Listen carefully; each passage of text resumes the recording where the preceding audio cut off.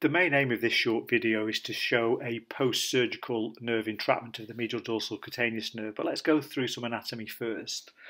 The superficial peroneal nerve exits the deep fascia in the lower lateral third of the leg.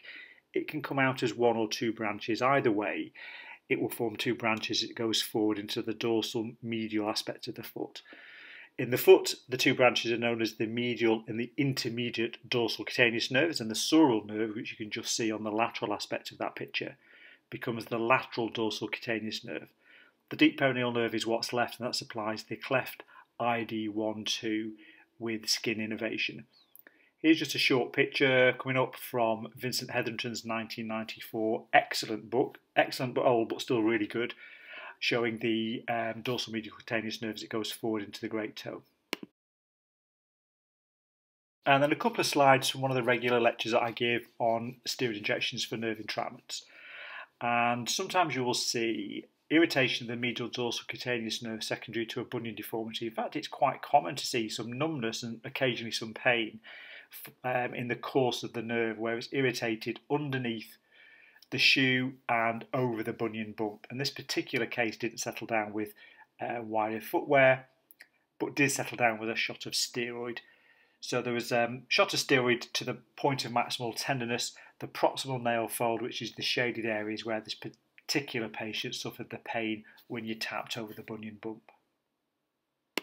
But the main effort of this video is to show a surgical nerve entrapment following 4 bunion surgeries, and short video coming up. This patient's had surgery to fuse the big toe, and he's actually had multiple surgeries. You can see there's a surgery site there, but he's actually had a Keller's arthroplasty originally and then converted a further 3 surgeries to a fusion, so it was a bit of a tricky one. Toe is in a nice position. He's got some arthritis in the hallux interphalangeal joint. But why this is interesting is there's the scar, and it's a dorsomedial scar. Now, normally I'd say I would recommend that if we're going into the first MTPJ, that we cut either dorsally or medially. Here is where we've got the dorsal medial cutaneous nerve, and this young patient, the scar, you can hear him grumbling in the background. Sorry, sir, I've got to do this again for the camera. It's all right. Okay, so we'll have a few oohs and ahs for the camera if we can. And he's sore all along there. So a nerve entrapment of the dorsal medial cutaneous nerve, which is the most medial branch of the superficial peroneal nerve. Now, we're not going to start to call that Riley's neuroma because that would be really rather inglorious of me. But if other people want to start calling it that, then that's absolutely fine. And nerve entrapment.